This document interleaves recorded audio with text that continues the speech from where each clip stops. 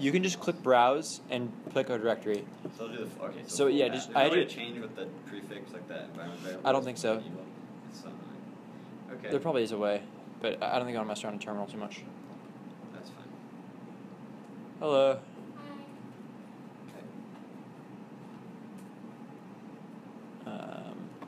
Yeah, so I think I had you guys all download the Google Drive folder with all the stuff. So all your directories are set up. It's a large folder. It's downloaded. Yeah, the problem is there are a lot of files that are pushed up there that are like temporary save files that Eagle automatically generates. I have not gotten rid of, but it's not important. So yeah, I'm on. If you want to do stuff long term, you'll want to set up Eagle with Git, which I had my team do. But it's GitHub. This is how we can do version controlling a little bit, and how we can prevent people from overwriting other people's work. And so you'll want to like set up a folder eventually to pull from Git and set your directories to that folder, and then not touch the Google Drive. I'm the only one that has write access on that Google Drive Eagle folder, and so I will pull that folder whenever I know there's a clean build currently there. And so that will have always the latest clean build. By build, I just mean like all of the files working. All right. Let's get going. So, when you open up Eagle, you have this sidebar here. This is kind of like your control panel. That's what it's called. And this is where you can find all your parts, projects, libraries, browse libraries. And so what we're going to do is go to File, New, Schematic. This project button looks different, that's why I paused it. Schematic.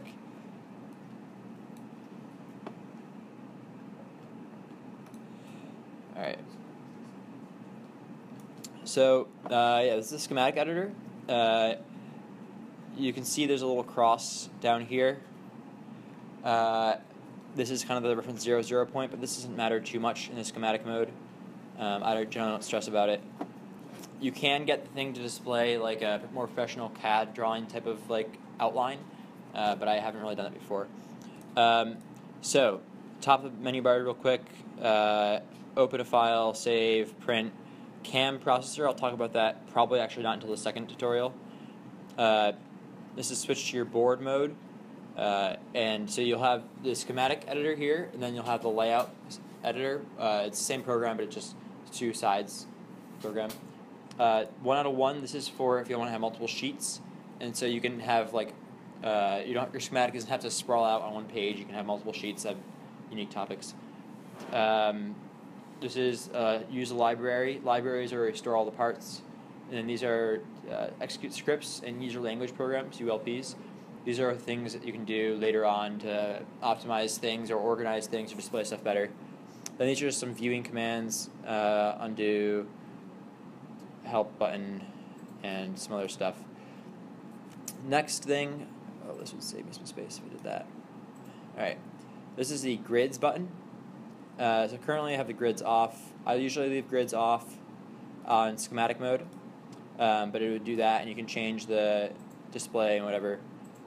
For schematic or for the grid, but generally don't use grid in schematic mode. It'll become more applicable during the board layout. Over here, object properties, select viewing an object, your layers. This will once again become more applicable later.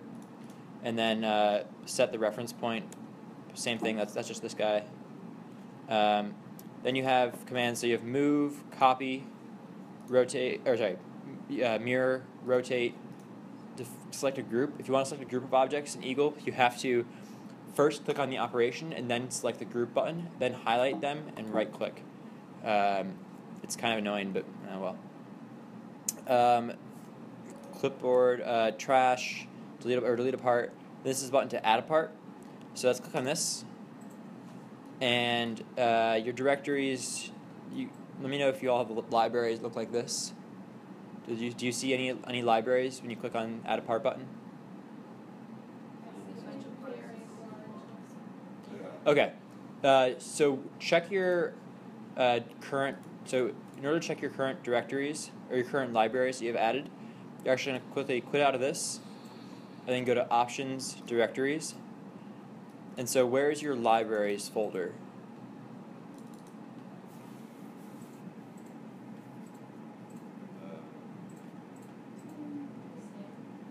EquiSAT Eagle/LBR.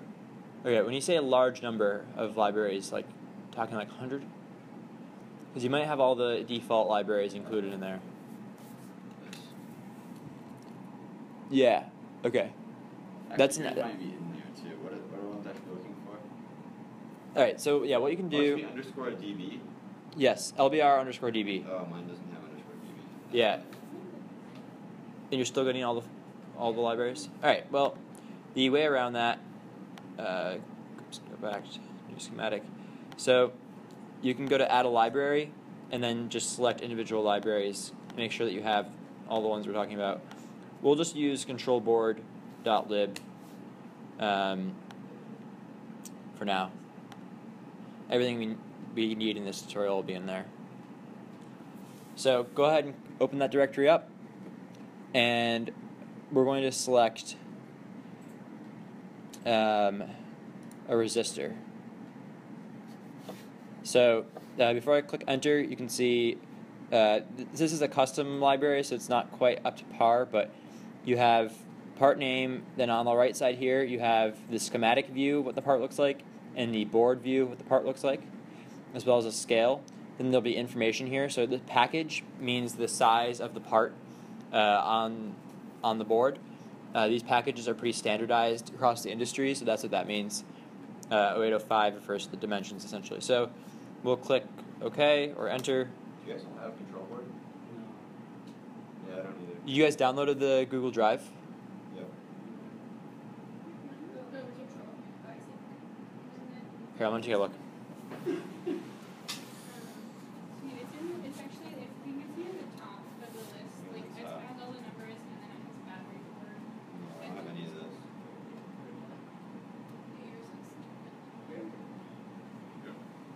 Check to see, make sure they're actually in the folder that I downloaded it, right? Should be though. Wait, Maybe I have to restart Eagle. Store the downloaded thing? Tyler, do you play Frisbee? No. Oh, I'm going to play soccer after this. What? Some of the Frisbee guys wear soccer cleats when they play, just so they don't slip. But. Yeah.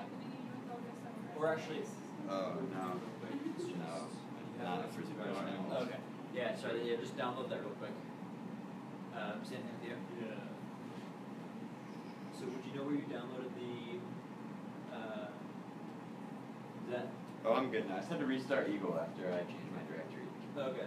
I never closed out of Eagle Yeah, completely. Yeah. Did you change the directory? It's underscore DB.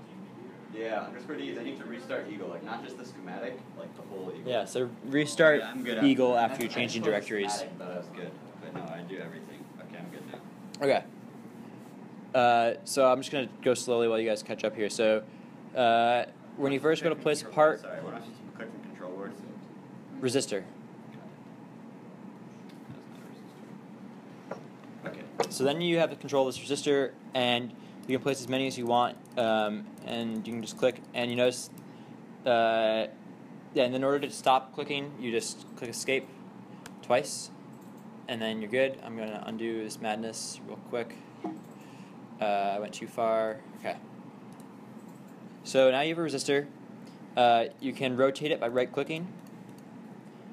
And then, so the R1 is the designator for that part. Basically keeps track of how many total parts you have for each type.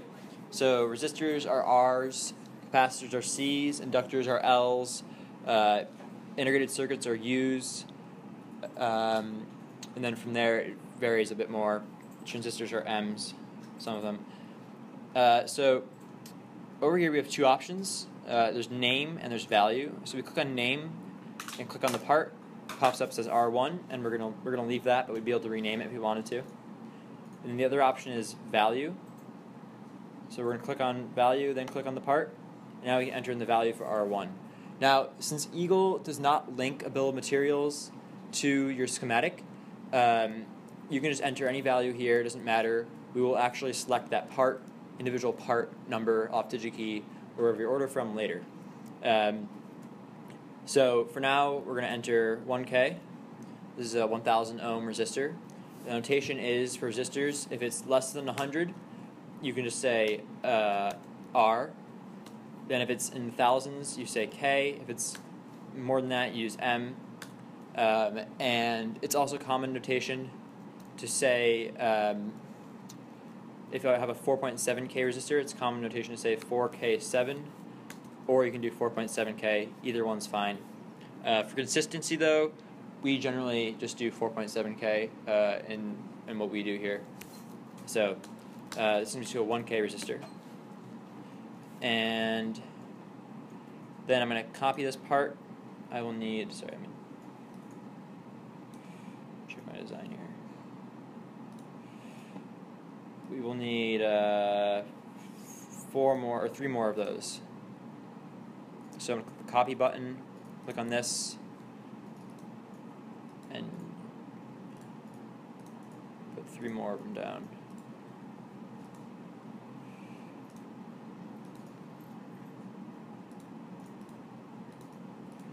So to move a group of objects, as I mentioned, so you can't just select the move button. What you do is you click move, then you click group button here, and then you select all the parts you want to move, right click, and move group. It sounds like a lot, but it goes pretty quick once you get used to it. Alright. Now we're going to add a new part. If we go back to add, we're going to add LT6015. This is an op-amp, operational amplifier. 1 per package.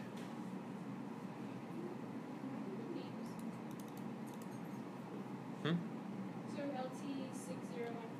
Yes.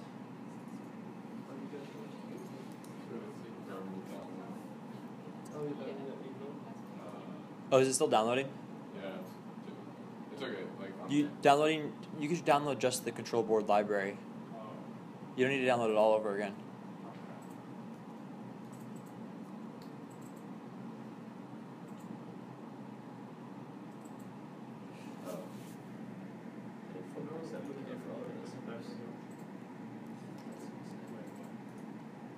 You tried. Oh, you did type. So we're actually going to add 2 of these op amps. So go ahead and add 2 of them. Wait, where is it in the control board? No. You're looking for the control board library. So where is that? Oh, It's in the library LBR_DB of the EquiSAT Eagle avionics section of Google Drive. okay. Yeah, I'll show you this guys. Alright, I'm going to move on, but slowly. So, sorry, I'm just going to, the scrolling is really fast here for some reason. Dumb question. I lost my stuff. What? Like, I zoomed out really far. Okay, yeah. How do I fit it to screen? See this button right here? Yeah. Click that. There we go. If you ever get lost, zoom to fit. We'll do it. So, the schematics looked up. Could you show me again how the Google Drive is this? Yeah, it's Are you good? Avionics, EquiSAT, bold column. it's EquiSAT Eagle. EquiSAT? EquiSAT Eagle. Avionics EquiSat Eagle.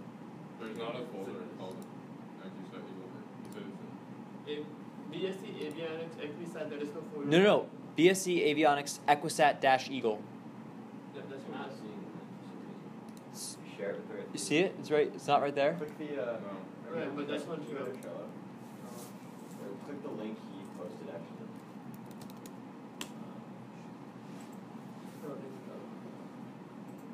Oh, why don't you just use Eagle's own library? because like Eagle does not have all of the parts. There are, like, no. Then what you're asking me to select parts for the satellite based on what's in the Eagle library. So the whole point is that you can make your own libraries. Isn't there an Eagle? Yeah. Put a link. Oh, fix Eagle. Yeah, it's in there. It's definitely in there. References maybe? No, references. I didn't install it. Hey. This library. Yes.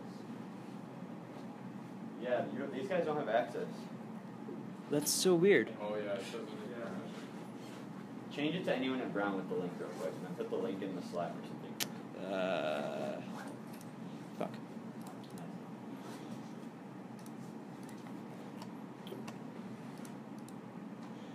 Anyone with the link can access. Oh, so put the link in the Slack. Alright, I already did this though.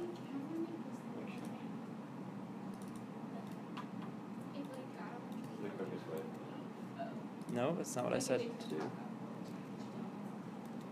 the hell?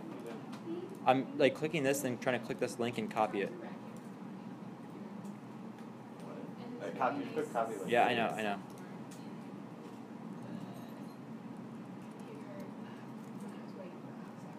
Put in avionics, you know, buzzer. Yeah. Alright, so the avionics Slack channel. Yeah. You don't need to be on it. You can just go to it. Yeah. Subscribe. This was that link though, right? Yeah, they clicked that one, it didn't work. It said request access. I must have just clicked that button twice. Yeah, it says, oh, that's my wrong email, yeah. Huh. Oh, were you not in your Brown email maybe? I wasn't. Okay. No, you're creating a channel, do that. Go to, press Control K, A, B. Alright. Click the link.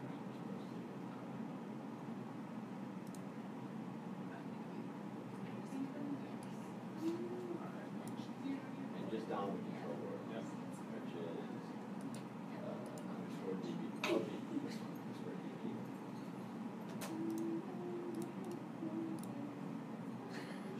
Control board. Yeah, all the control board. Shift.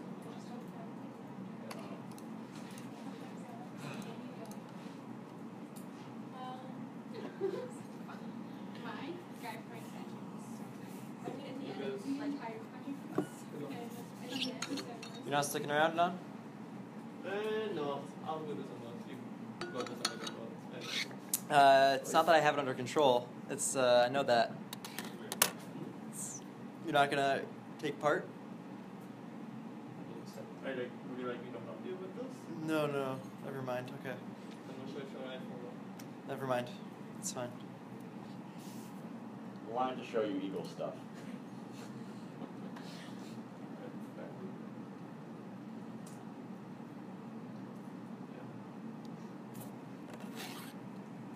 Oh, Ryan, are you here over the weekend? Yes. Okay. Because I might need access to the projects room and I don't have Skype. You still don't have No? swipe? Yeah, Try like right now. I tried it yesterday, but I can try it now. Try right now. Okay. I'll email him What if again. It's like full, the controller. No. I mean, Patty probably hasn't cleared it for like 30 years. He's definitely us. Alright. I'll try it and let you guys know. Okay. See you guys.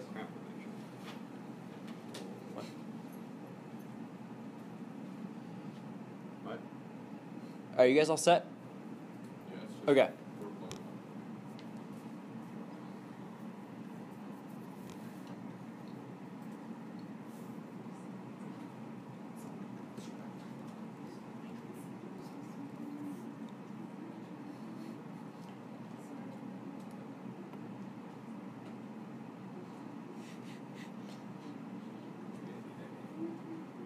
Good.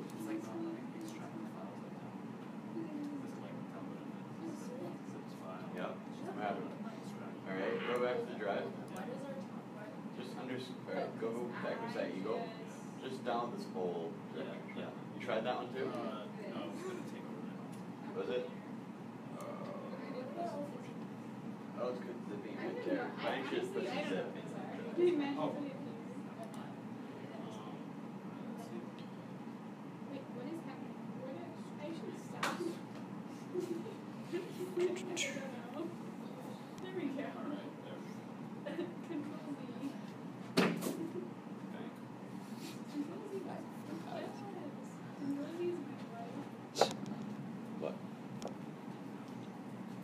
Yeah, I saw. I know. Oh. Where did you want to sit your brother? Move it? Yeah. It doesn't matter where you move it. You should tell Eagle where it is. Oh, okay. Leave it where it is. Go to Eagle. Go to directories. Change your library to the path to that LBRDB folder. Oh, okay. Just formal emails give me a kick every time. Is that what you're reading right now? Yeah. Validating scratch thing. I don't know if I control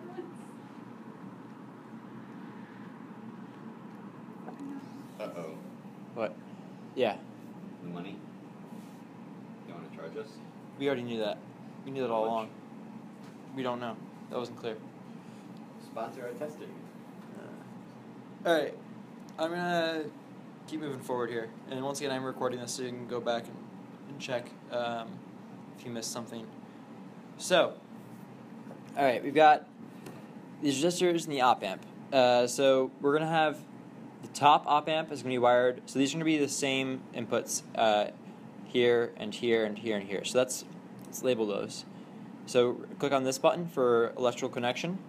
We're gonna click on this end of the resistor right in the node there, and then drag it out a little bit. And you'll notice that it has this kind of like perpendicular thing going on here as I move up and down, and it kind of tracks me.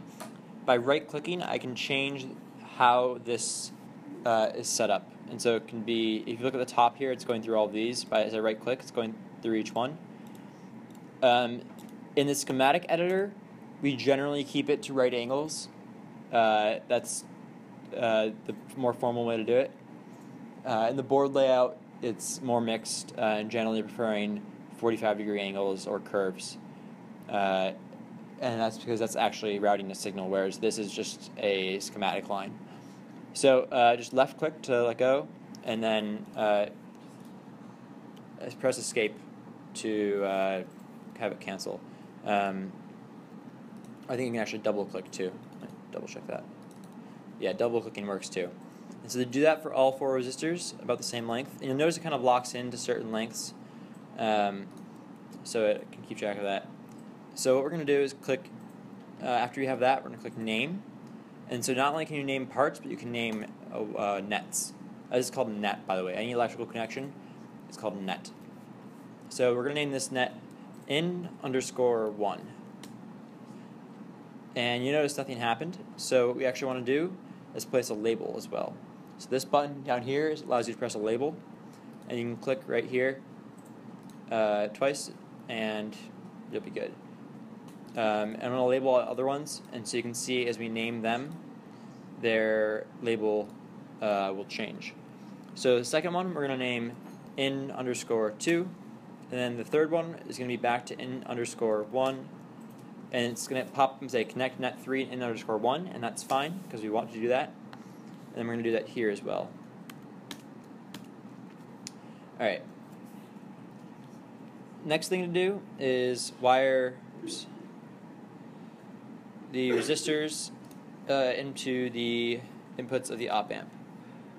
So in the first one, we're going to wire both inputs into the negative terminal of the op amp. And in the second one, we're going to wire in1 into in plus and into in minus.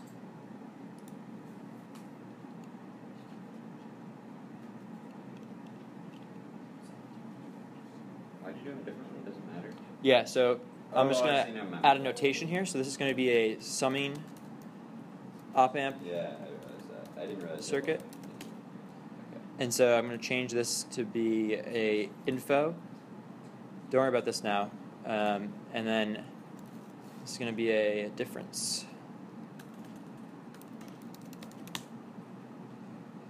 Op amp circuit. All right. So the next thing we're going to do is ground this input. So in electrical connection, whenever you're doing any sort of schematic editing, you always want any positive voltage references to go up and any negative voltage references to go down. So if I'm referencing power, those should always be made at the top of my screen, and ground should always be made at the bottom of my screen. So I'm not actually sure I'm going to be able to find this, but I'm looking for, you don't need to copy this, I'm just seeing if I can find it. Okay, didn't find it. So we're going to ground this signal. So I'm going to name it ground, GND, and then I'm going to attach a label here. I need to fix this in our directories, but there's actually a symbol for ground, and whenever you connect that symbol, it will automatically ground. I need to set that up right. And do the grounding inside. so yeah, you just wire over a net, then you name it ground. Oh, just name it. Yeah. Then we're going to do the same thing for, so any op amp needs a positive voltage and a negative or ground voltage. So in the minus terminal, we're going to also place ground. So we're going to put 2 more wires, and I'm going to label them separately just to be clear, but you could just connect the signal. So I can do this here and label it, or I could have just taken this connection and wired it straight from here to here, and that would have been the same thing. But for clarity in the schematic, I'm going to leave it like that. I'm going to do the same thing down here.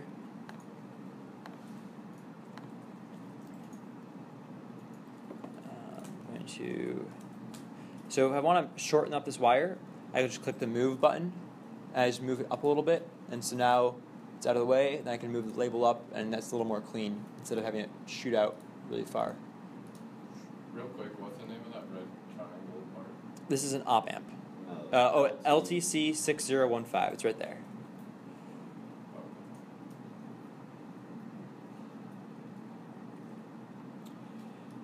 Okay.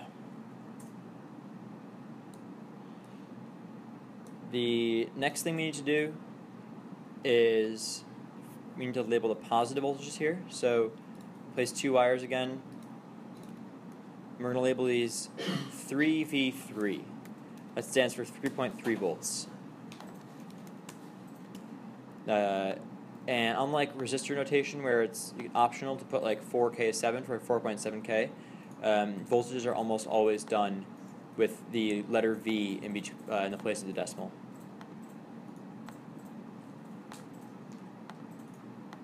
These labels aren't required, but they are pretty much necessary if you're going to ever try to have someone look at your schematic, or even yourself. So they're pretty much required. All right. Next thing is we need to add 3 5K resistors. So we could go back and add another resistor here and do that process again. We can also copy one of the 1K resistors and then change the value.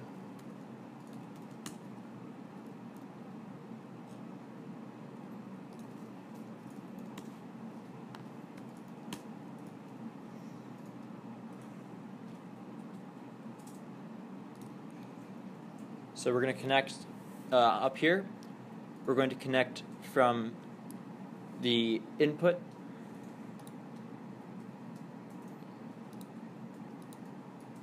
to the one side of this resistor, and then from the output to the other side of the resistor. Down here, we're going to connect the positive input to this side of the resistor, and then just leave a little net here, which we're going to label ground.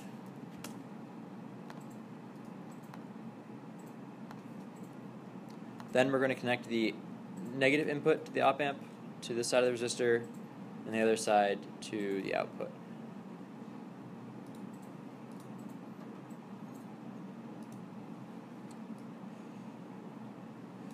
Now we're going to label this sum out. And by the way, Eagle automatically capitalizes all names. So you don't, that's the notation. There's no capital or uppercase and lowercase. Everything's uppercase. So I'm going to call it sum out. I'm going to call this diff out.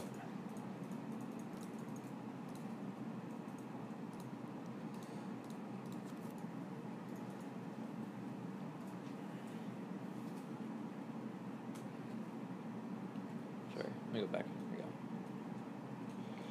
go. Sorry, let me just.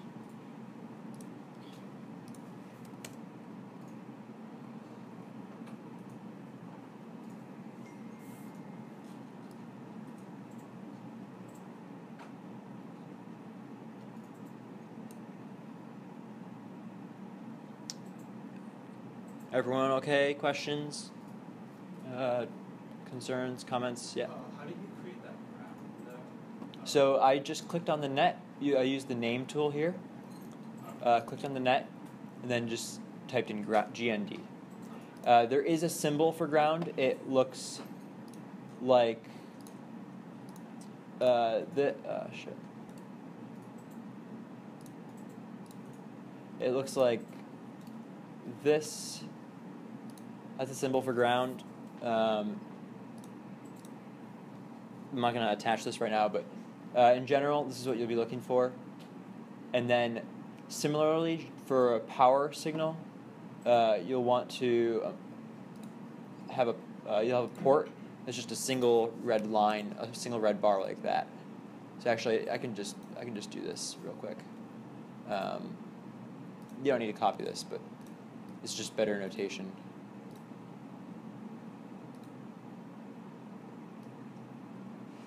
Well, that's fine for now.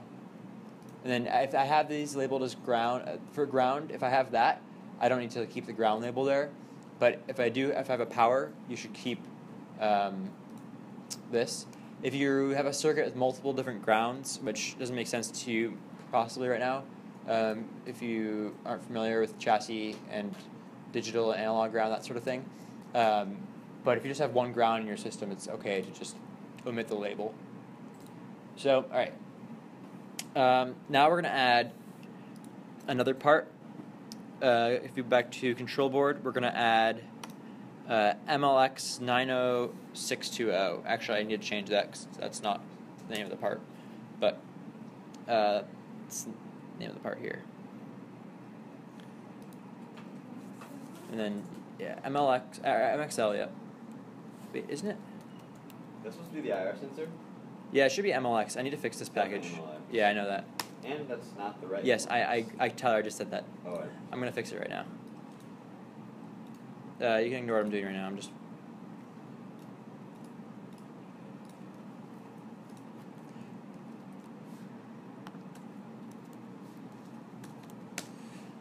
it's okay for me to do this because I already know that the data sheet permits me to make changes like this. Alright, that's fine. So, this is an IR sensor, and so we're just going to label the nodes here.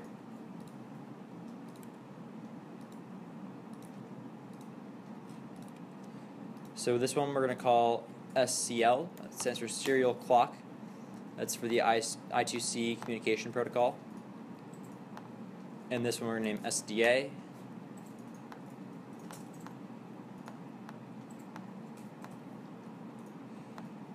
This is going to be 3v3. And you'd want to check the data sheet to figure out what the VDD of that part is. VDD is essentially just a notation for the input voltage that a part requires. And VSS, in this case, is going to be ground. And that's another notation VSS is. So, one of the things about Eagle is that if you name a net the same thing, they are all connected. So there's no repeats. Eagle has a command line interface available to you as well. So what you can do is type show GND, and it highlights all the signals that are grounded. Or alternatively, I can do show 3v3, and it'll highlight all the signals that have power.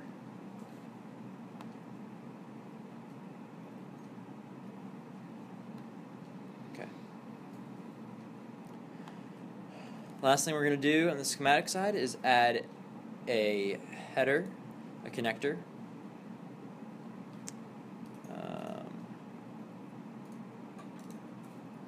We're going to grab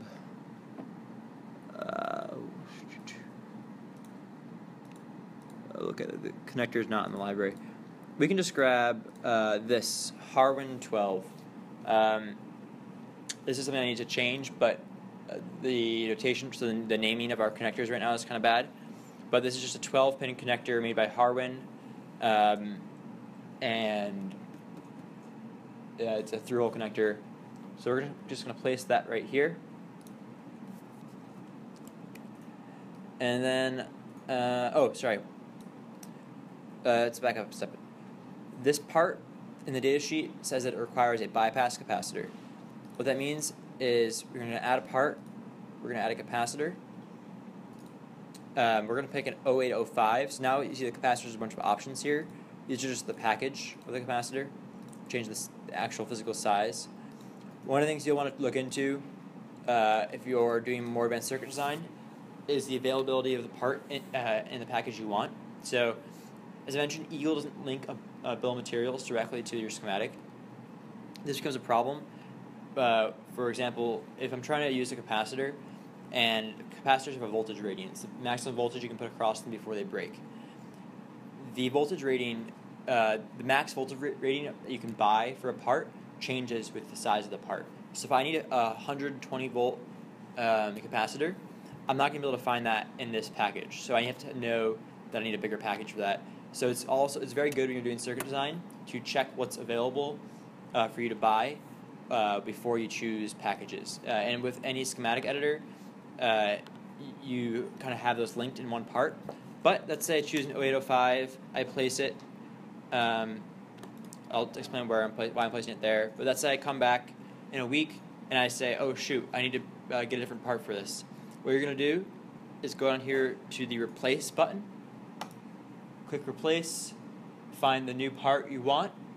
If it has the same number of pins and the same schematic view here, there won't be a problem. Otherwise, you might have to move some pins around. Let me just show you. So we're going to connect this end to the capacitor to 3v3 and this end to ground. Which capacitor did you replace it with? I didn't replace it yet. Oh, okay. I didn't replace it yet. And we're going to give it 0.1 UF, 0.1 microfarads. So, all right, now we're going to go replace this part. So first you click on the part that you want to put in. So let's say I want to just select a bigger capacitor. It's like a 1210 package. Then I click on the part that I want to replace.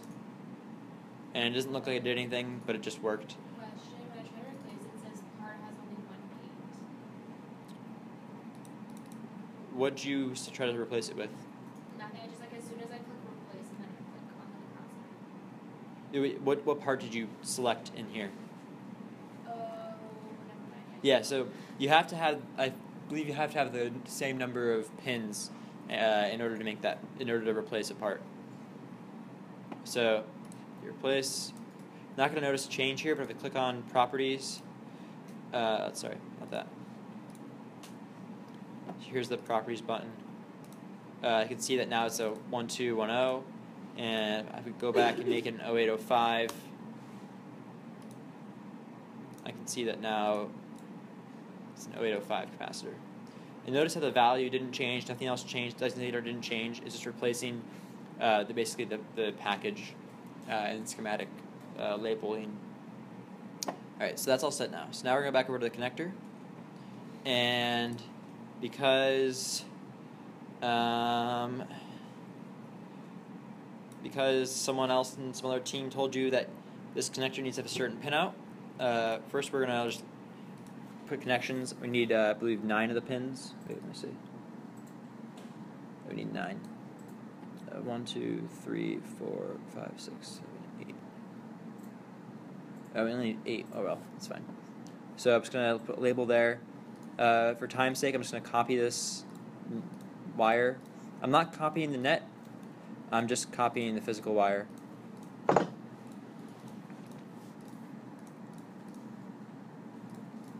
So one thing you'll notice is I can like move this over accidentally a little bit.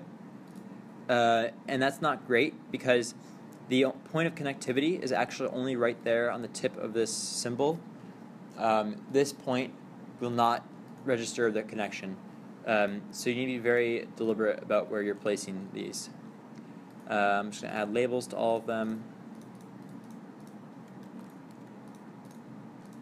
Generally, you want all your labels to be aligned if you can, and you should label every net that you can. So, here's one thing I'm going to do, is I'm just going to connect input 2 to pin 1, and it's going to say merge net segment, and I'm going to say yes, and notice how that label changed. I'm going to do the same thing over here with input 1, so right there, same thing. Next, I'm going to name pin 3 of the head connector diff_out, which is the output from the other thing, and it's going to say merge them or connect them. And you click yes. And so now, just as we did before with the ground and power, this pin right here of this connector is connected to this output of this op amp and the output of this other side of this resistor. As I mentioned, in Eagle, just because it doesn't look connected doesn't mean it's not connected. The easiest way to verify this is use either the show button or just type into the command line show diff out, and it will highlight all the symbols.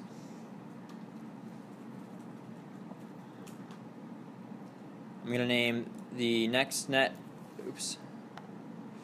okay, they're all selected because they're all the same thing for some reason. Not important. Sum out. Then we're going to do SDA, SCL, ground, and 3v3.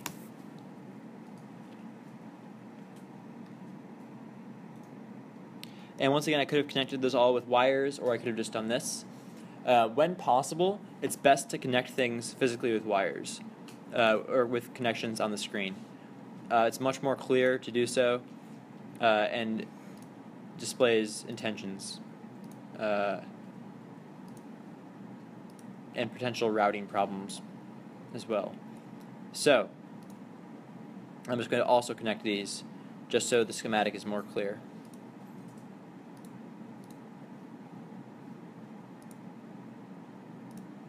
And these are be kind of a pain. I can do it. It's not a big deal. If you get to a scenario where it's very difficult to connect things physically, that's a good time to move to a new sheet. We're not going to do that right now, but what you do is you click here, click New, brings you over to 2/2. It's a blank schematic. I can go back to 1/1. But if I add a part here, as just an example, you don't need to do this. If I add a part here, and I name it, and I give it a net ground. If I go back over to the first schematic, if I click show ground, they pop up here. But then without changing anything, you can see that. Oh, okay. Well, this is the same. This is the same ground.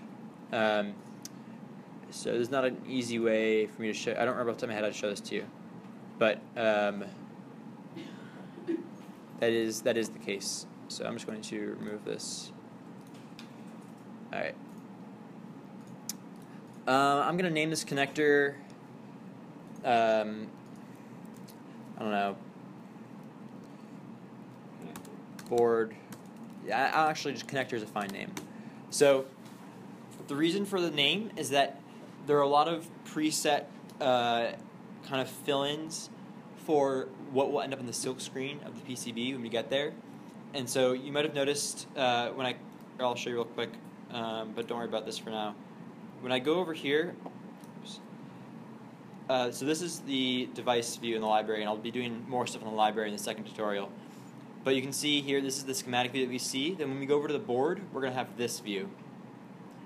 And this view, in this view, these names and values are all things that will be printed on the PCB and silkscreen.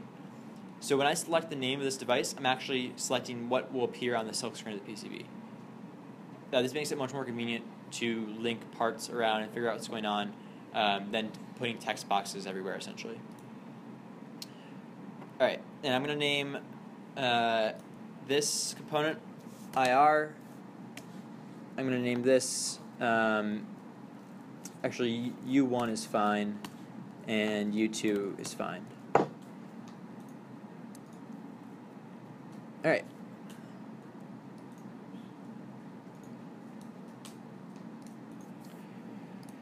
So now we're all set with the schematic. We should have saved a while ago, but I just saved now. We should have all saved like 35 minutes ago. Eagle might autosave. I think it depends on your settings. Definitely does if you haven't named it. I think you're right. So now I click save the first time. You have to create a file for it. Yeah. So, all right.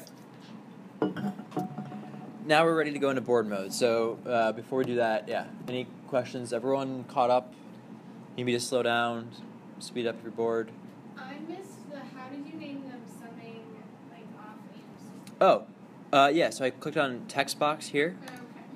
and I just entered the text I wanted, and then I changed it over to info. So this is the layer info, and so on schematic view it doesn't really do much, but now I do that, and I can place as many as I want, and press escape, and double escape.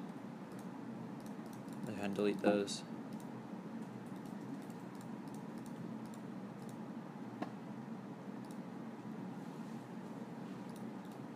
Alright, another feature about Eagle is that it allows you to swap between things that are closely located when you're trying to select an object. So as I'm trying to select SDA, so I click right there, I'm pretty close, but it selects the wire instead. If I right click, it'll swap between the next thing nearby. So I can right click back and forth and allow me to select different things. And now I can move this around, whereas before I ended up moving this around. One of the things that's good to do, so then other things you can do in schematic mode, things that we need to start working on more, are like notating things. So we could label this as like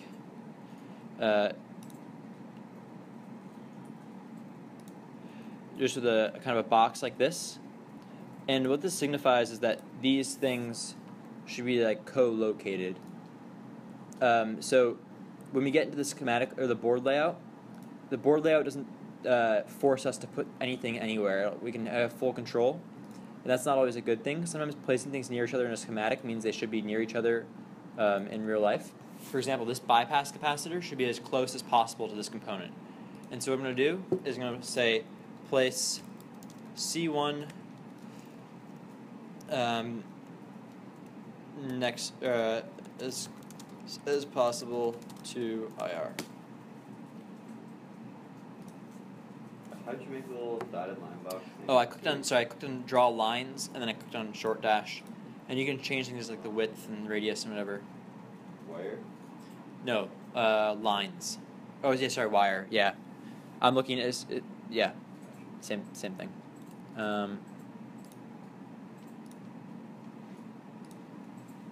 What's this too? Okay. But yeah, that's not too important right now. I have not yet formalized how I want things like this to be notated on our schematics.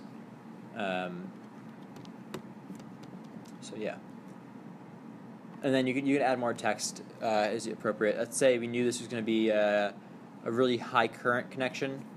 We could say something like, sorry, I'm going to go, I'm not even sure what to say. Oh, sorry, I want to do this. 2 amps. And just place it right there. I don't know if that's good, but there are things like that that you might want to do in the schematic mode. Alright, so we're all set here. What we're going to do to start board layout is click on this button here, generate/switch to board. The first time you click this with a schematic, you have to be saved before you can do this. The first time you do this with a schematic, it will generate it. From then on, it will just switch back and forth. So click on that, it says does not exist, create schematic. If this pops up and you already created the board, click no, but we have not created the board yet, so we're yes. And it'll pop up with this little thing right here, which I'm going to shut my business. Okay. Oh, forgot about this feature.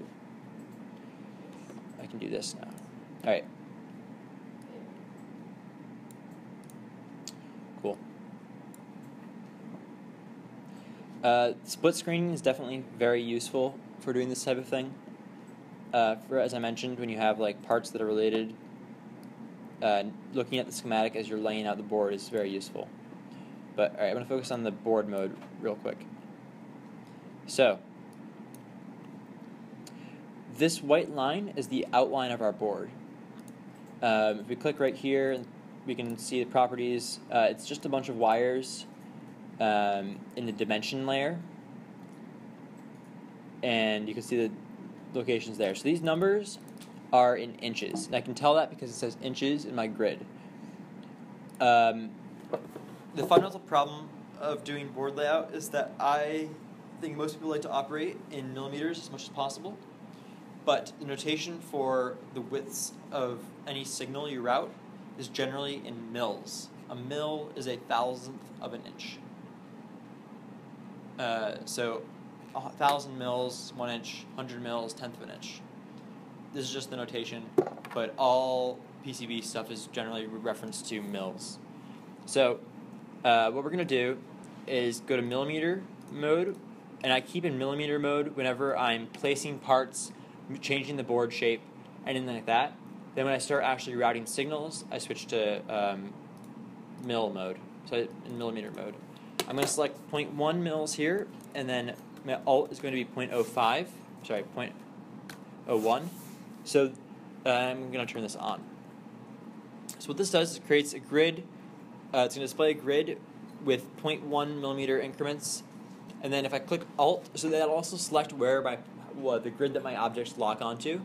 If I'm moving an object around, if you hold down the Alt key while you're doing that, this Alt grid is then the grid that it'll lock around to. So it's convenient for setting up kind of 2 simultaneous grids for locking parts in place. Alright, so we're going to right click on the properties of this right side of the board, and we're going to bring this down to be a 1 centimeter by 1 centimeter board. I lied about that, just kidding. Sorry. We'll do 10 centimeters by 0.5 centimeter. It's probably still overkill, but that's fine.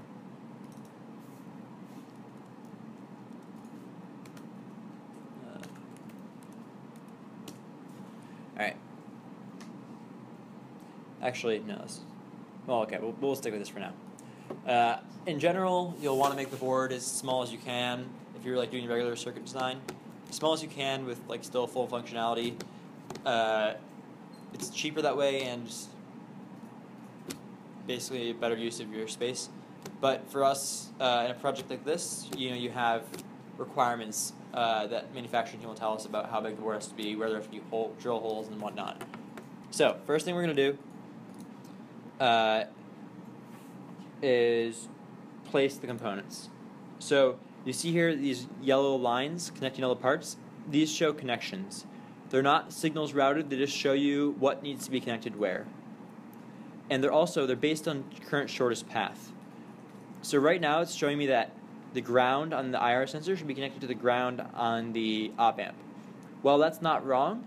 We're not gonna lay it out like that. That wouldn't make any sense to lay it out like that. So I'm gonna place this right there, and then So watch, then I'm going to place the connector right there. And I'm just kind of approximating stuff. In actuality, you can go in and right-click Properties and set the exact coordinates of where this is. And this matters more when you're doing, once again, like real projects. But the exact placement does not matter other than external constraints for the most part. We'll get to see in a little bit why that's not quite always the case.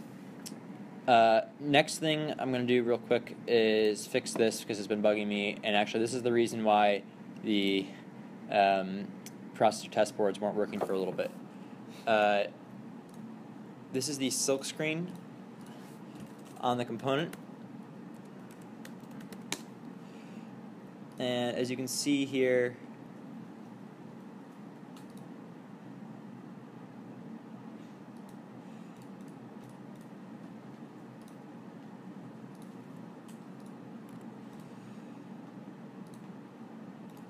it was only in part of it. So what happened was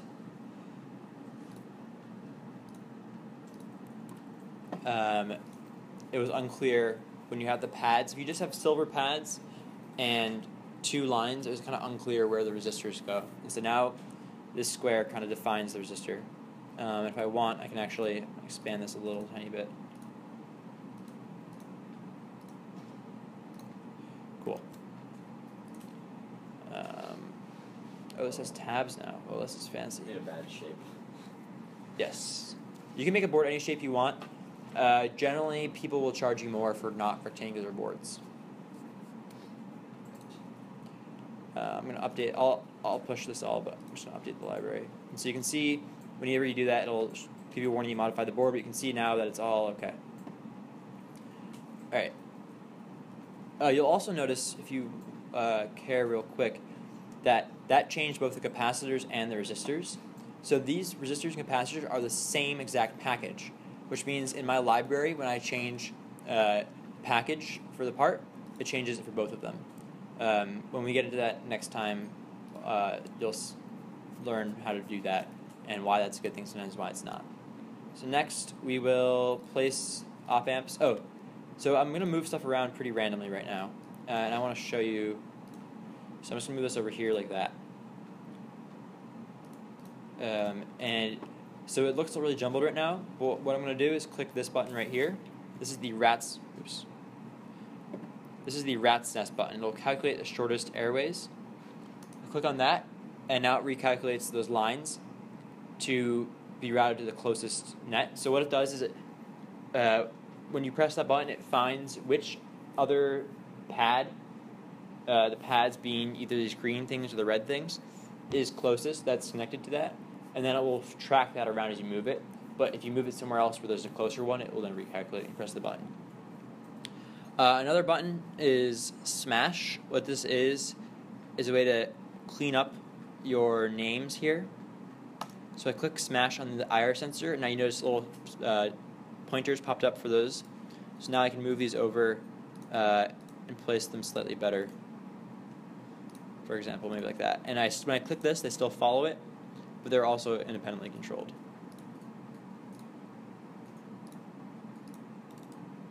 Alright, so you can move around a part by right-clicking, same as the schematic editor.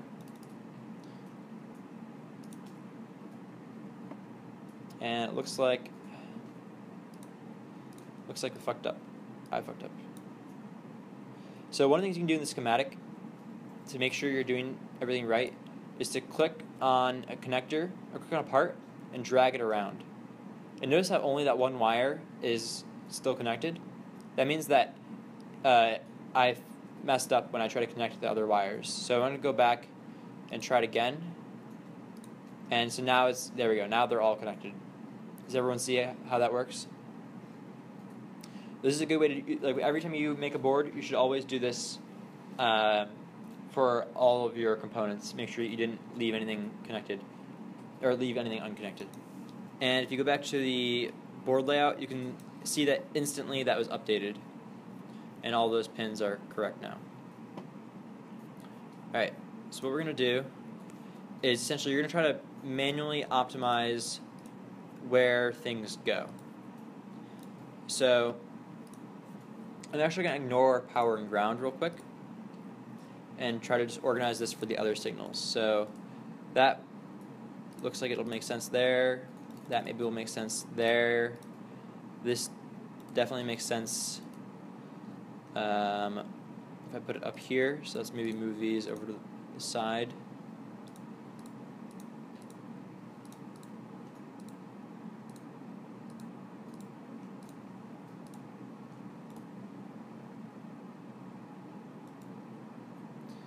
Diff out wants to be, so I'm gonna put this maybe. Let's see, I'll put it here. You'll see why I'm doing this in a minute. I'll explain why. And then I see this. Actually, I'll come back to that. So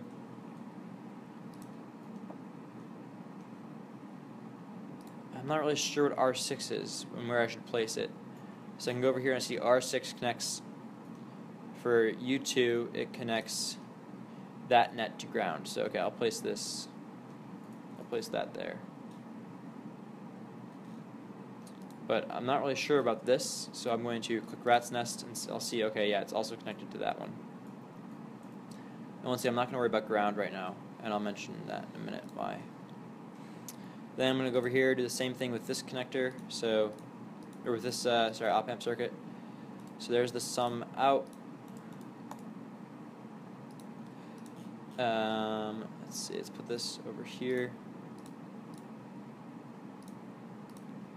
Got this capacitor, which needs to go. So notice how this capacitor currently says it should go right to these pins. But remember in the schematic, we noted that place C1 as close as possible to IR. So we're actually going to place this over here. And I click rat's nest now, you can see that I updated and I can move it around so it's oriented ideally. You want to minimize things crossing over essentially. So I'm going to finish kind of doing this arbitrarily, and you guys can do it a little differently than me if you think you found something better. One thing about doing board placement is that you can't, it's like not a solvable problem. You can kind of arrange things however, and there'll always be a worse and better solution. This connector text is bothering me, so I'm going to smash this part and move this over here. Like that.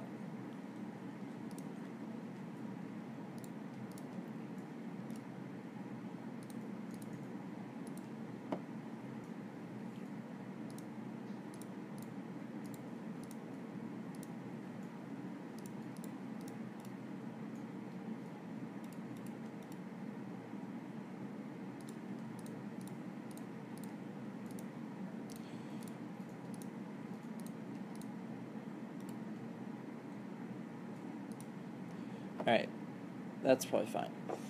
A lot of the time, circuits will give you, like a data sheet for a part will tell you how to lay out the circuit around it. If you find something like that, absolutely abide by what it says as best you can. And ask questions, but use your best judgment. But there are various things like noise and high-frequency signals. Like some things you need to take into account are noise, high-frequency signals, the impedance of the wires, and a lot of data sheets kind of have that figured out for you. So, all right, this looks pretty decent. And I left some space here on purpose. I could have made this a lot closer, but I wanted to leave kind of room for tooling, moving my hands around here without having to touch parts. So keep in mind that when you build this, your hands are going to be interacting with this connector, and you don't want to accidentally touch any of these components for a whole number of reasons. Another thing you can do, so a PCB can have multiple layers. So if I click on the mirror button and then click on this capacitor, it just turned blue. This means now it's on the bottom layer, and I can confirm that by right-clicking, and you'll see, if you click on the pad,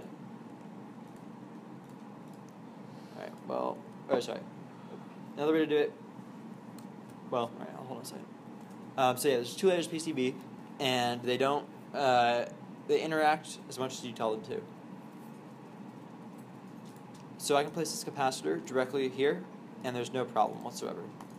And that same thing with right-clicking applies here. So if I have these components on top of each other, and I click on one, let's say I actually want to click on the op-amp, I would right-click, and now I have control of that. So yeah, the layers are independent. There's no problem placing this in any of these locations, because these are surface mount components. They only attach on the top surface. On the other hand, I cannot place this here. These green things are called vias, and they signify a through-hole component. This means that there will be a hole in the board that goes in both layers, goes through the entire board, not just both. If you have more than 2 layers, go through all of those too. And so you can't place things there. But I know that I'm placing this part on top of the board, and so I know that I can place this capacitor right here. I'm going to place it like that. And once again, like, this won't be conflicting. These C1 0.1 microfarads won't be conflicting with any of this stuff on the top. And I can confirm that by using the layer tool. So when I click on layers, that layer button's right there. This display pops up. And these are all the layers of things that are happening here. It's just like Photoshop, where you have all these layers of things that are on top of each other, and you can turn them on and off. So if I want to turn off the top, I just unclick that, I'll click apply, and you can see that all of the pads down here just went away because I turned them off. So if you want to confirm that this text MLX 90620 won't be conflicting, I just can turn off T place, or actually just T names. If I did this correctly, and that, okay. Oh. Okay, I messed up. This part is one of the ones I made when I was like learning Eagle, so I messed this up. I haven't fixed it since then, apparently. But you can see the other ones went away. That's in principle, which, yeah. And yes, similarly, I can just get rid of the bottom. So I get to the bottom pads. If I want to get rid of the bottom layer entirely, go through and click all of these. Something I want to make in the future are either shortcuts you can make to just like select all top or select all bottom, or various things like that. There's also an all button and none and stuff like that. There are a lot of layers. Most of them you won't ever use. Really, the most layers most commonly used are these top 50 or so. Alright. So this looks pretty good. Next thing to do is double check my board size. So clearly I did not need this much space. I'm going to select all the components and move them, and it's going to try to move the board with me, but that's okay. I'm actually going to redo this and just select the components. Forgot to right click.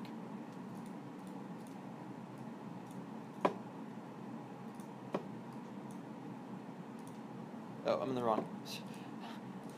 Alright, we're good. Just clicking the schematic.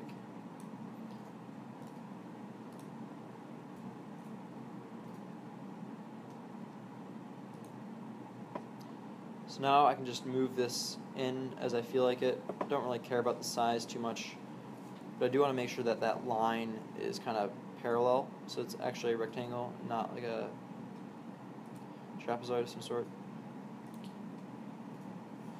And if you're not sure if you fucked it up, you can just right-click on the wire.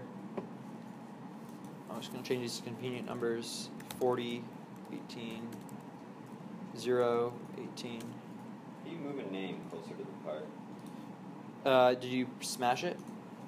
No, I see that. Yes. Okay. So yeah, so if you click smash on any part, yeah, so actually I'm going to go down here now. So you can see we have like overlapping stuff here. That's not very good. So I'm going to smash. There's actually a user language program that you can run that smashes all. Oh, that's never mind. It's only a schematic. All right, ignore that.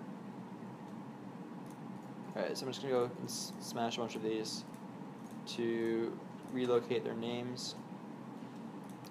This is important for those of you who've done PCB soldering because you know that it's really convenient to want to be able to read these. Oh, I did notice before, that's right. Let me also change the package. So these silk screens were too small.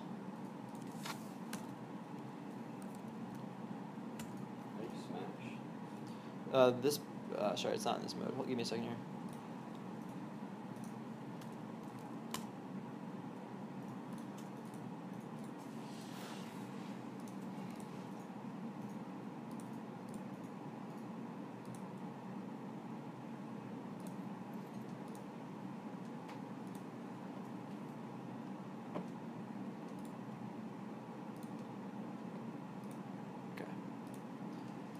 So I'm going to place this here and this here.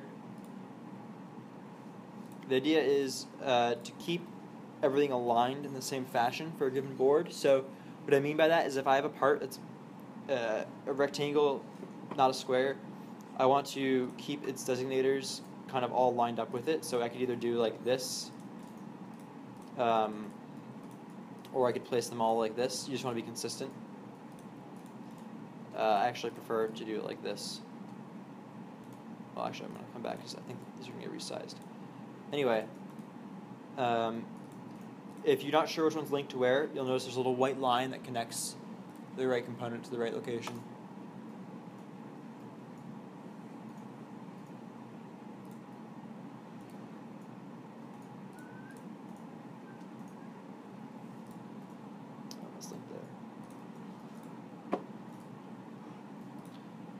Go through for all the components and make sure these are somewhat neat. So here I'm running out of board space and there's not really a place to put it here. So here I'm just going to put them side by side. They're on top and bottom probably. Oops.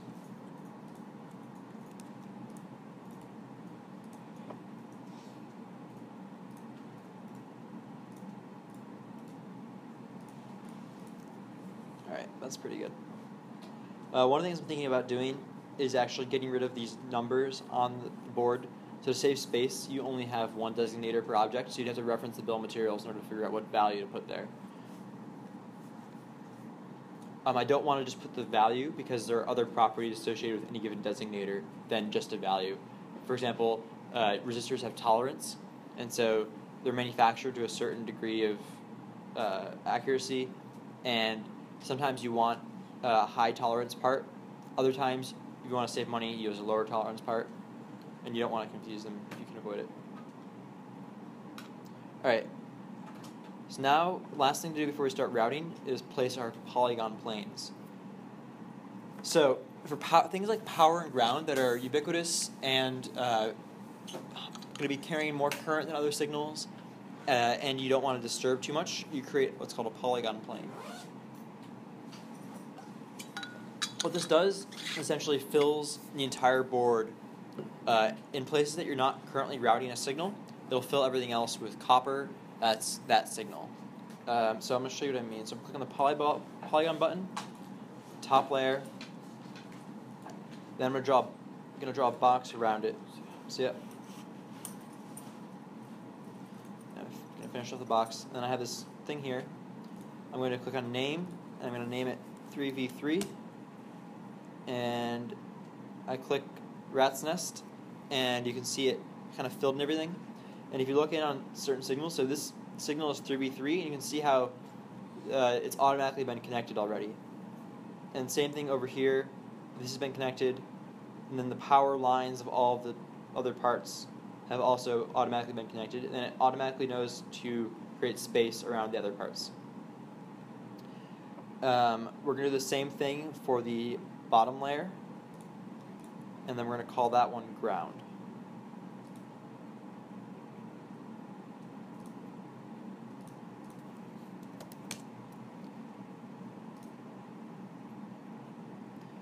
Now the problem is there are obviously a lot of ground signals on top and power. There's one power signal on the bottom.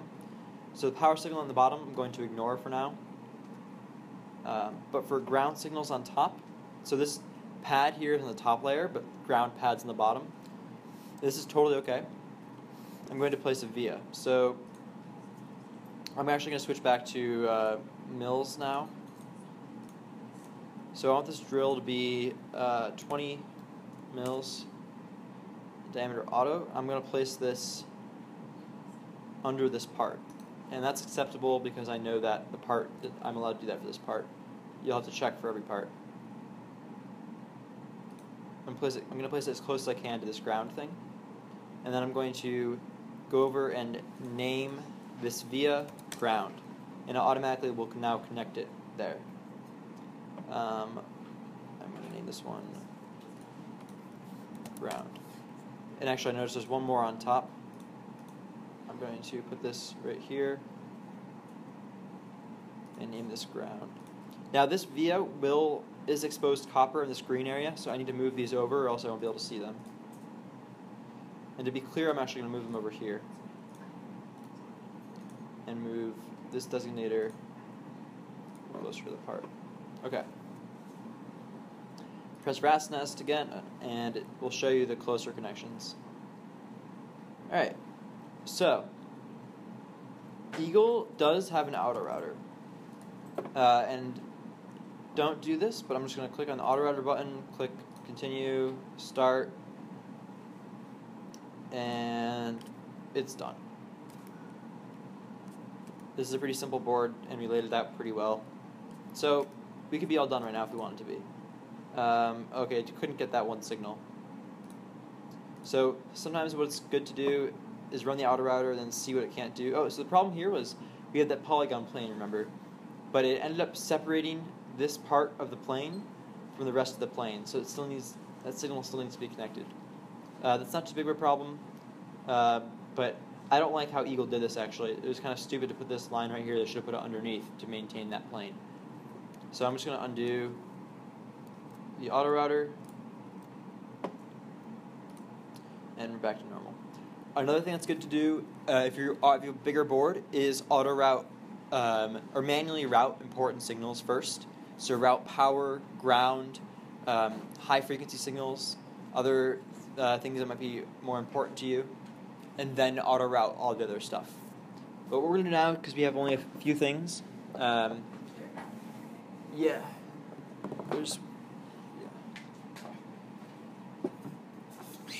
this much here. We are going to start routing. So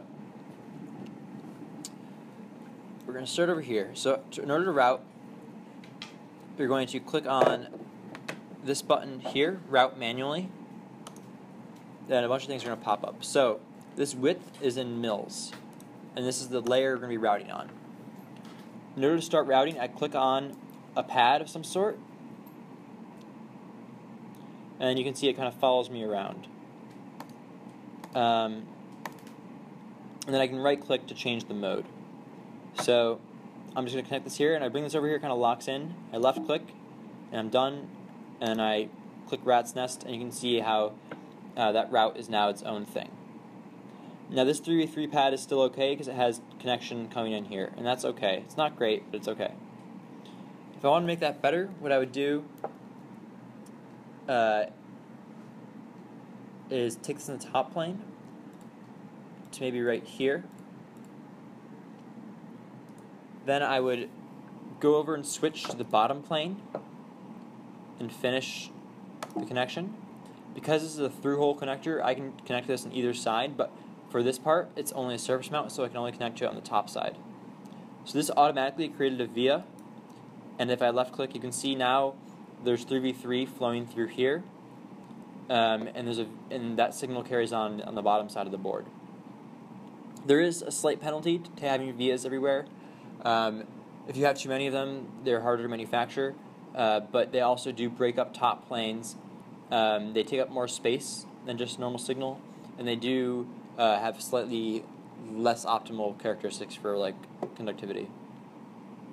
Gonna go through here and route a few others of these.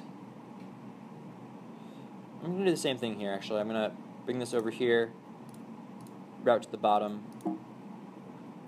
I'm okay with this being that close. So this is actually a little bit close, but because I know these two are connected, I'm not really concerned. Actually, alternatively, what I'm going to do is change my pad pattern to be this circle. So it's kind of just the convention that I've chosen, but you can change the shape of the pad depending on what it is, if it's just a via or if it's an intentional, if it's a via you place during routing or if it's an intentional via. Just makes it a little more clear to the person soldering the board.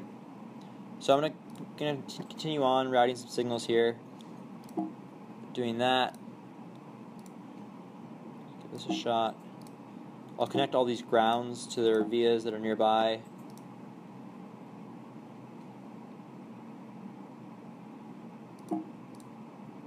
So I need to connect this through here, and so I can actually put this here, route it in this slot here, and then up to power, or up there, or sorry, up to the other side, and then I'll connect this here.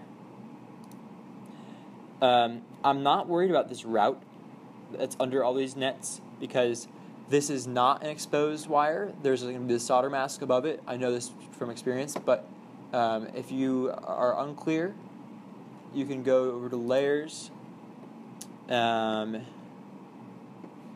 you'll see T-stop and B-stop.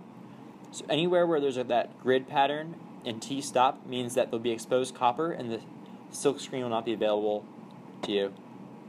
Or the silk screen will not be visible. So this is a good way to check that you're not overwriting, or that your silk screen will be kind of affected. But it gets in the way, so I turn it off often. Alright, so this looks fine, and then I'm gonna come over here.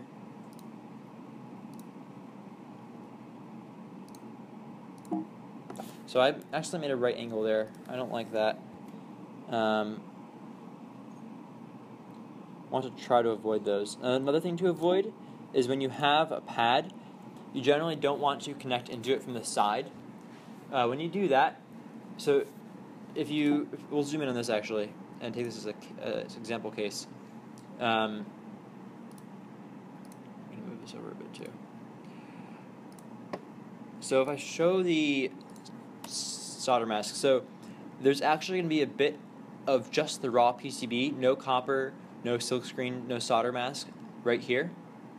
And so if I connected a signal in from the side, there actually would be a small copper piece. Would be a little bit of copper right there. And when you go to solder, this is going to attract some solder and kind of move your component on top of the pad, which makes it a little harder to solder. So when you can, have signals only come into a device in line with the pad.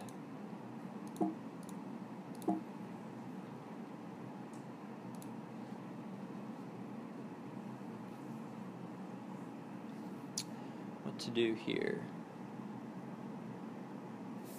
Alright, so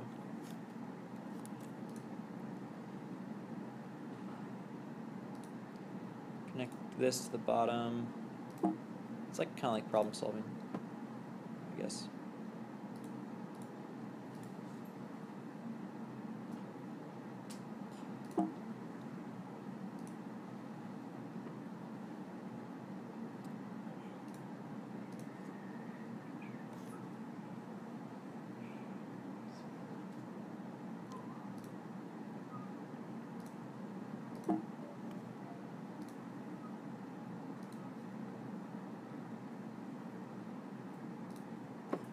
I'm doing half on the top and half on the bottom here, so I don't break up either the ground plane or the power plane too much.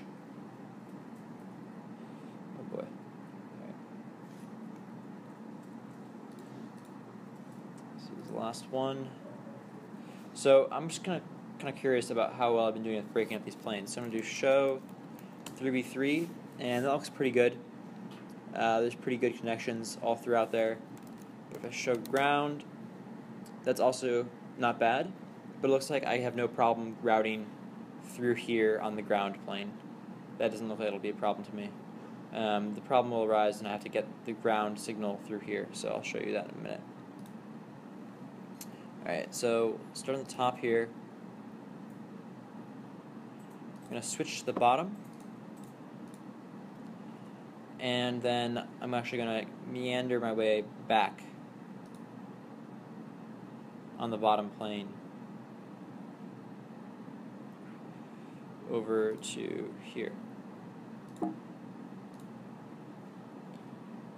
And I'm just a little unsure about how sketchy or not sketchy that was, so I'm going to turn off the top components.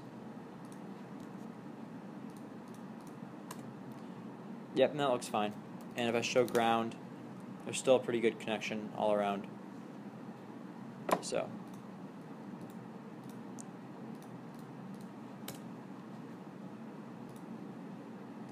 Alright, that's all set, and then we'll go over here and route these signals, which are fine. So this component has a drill hole in the component, so we can't route through here. We have to go around. Unfortunately, Eagle does not automatically figure that out for you. Some other programs do, and will like kind of not let you place a wire there. But Eagle is not that nice. That's a little close, but we'll get told in a minute here if that's too close. So last one's here.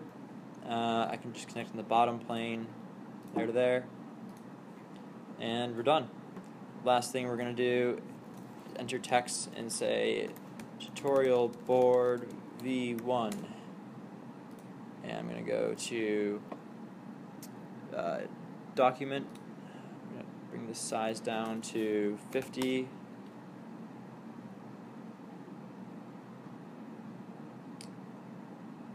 Not really sure where I'm going to place this, but let me place it there.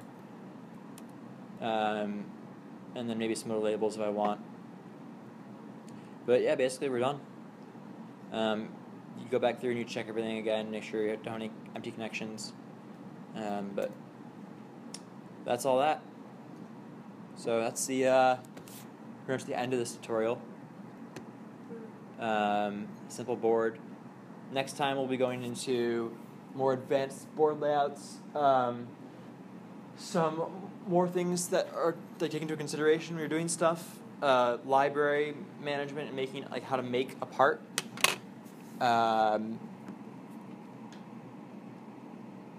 And yeah, we'll also all go through how to take this board and now get this manufactured.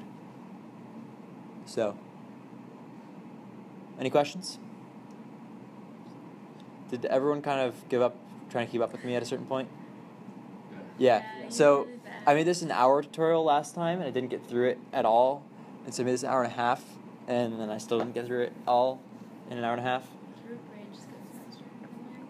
What? Your brain just goes faster than mine. Yeah, I mean, also I've been doing this. I've probably spent over 1,000 hours of my life doing board layout of various sorts. So maybe not 1,000, maybe 500. So there's a lot of things that I know that I forget are not as obvious initially. Yeah, it took me. It's definitely there's just a decent learning curve.